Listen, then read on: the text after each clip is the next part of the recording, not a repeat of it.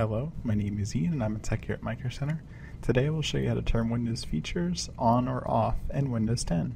To begin this process, right-click on the Start button at the lower left, then click on Programs and Features.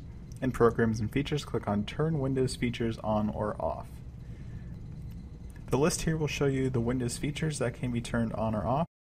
By default, some are automatically turned on. They will be marked with a black box or a check mark.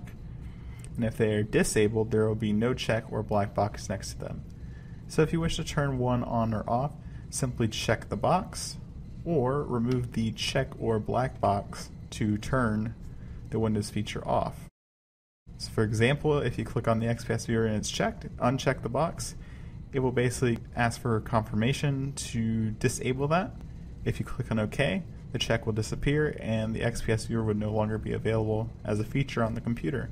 If you wish to turn this back on, simply recheck the box and it will re-enable that Windows feature. And that's all there is to it, to enable or disable Windows features in Windows 10.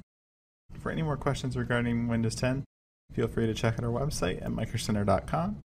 Head over to the Tech Center for many more articles and videos on Windows 10 and a variety of other topics. As always, we thank you for watching and have a wonderful day.